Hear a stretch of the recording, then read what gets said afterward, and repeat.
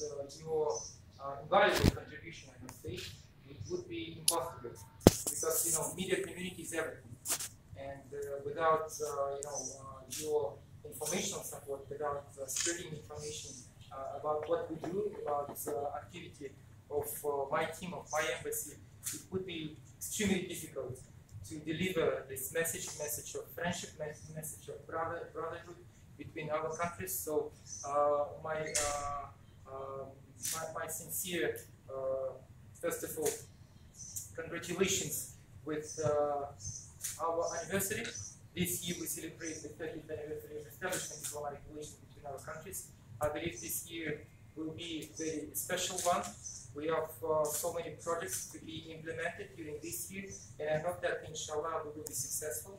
I noticed that the interest among both communities, in Kazakhstan and Pakistan, is growing, and I'm really happy to see that all these things are happening thanks to your support.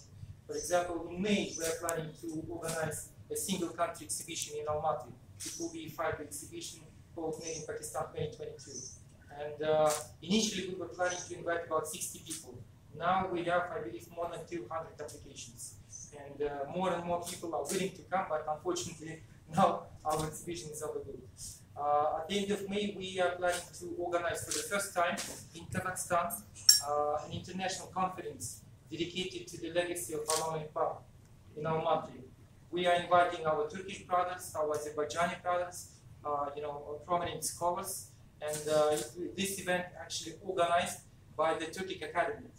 The Turkic Academy is established under the organization of Turkic states, and this event will be jointly organized with the support of COMSTEC.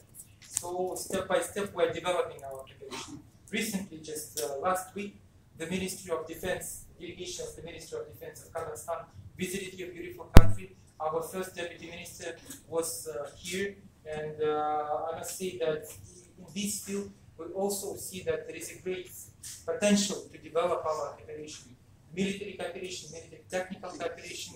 We met with President, we met with General Kamar Bajwa, with General Madim Raza, with the heads of air forces, maritime forces, different people.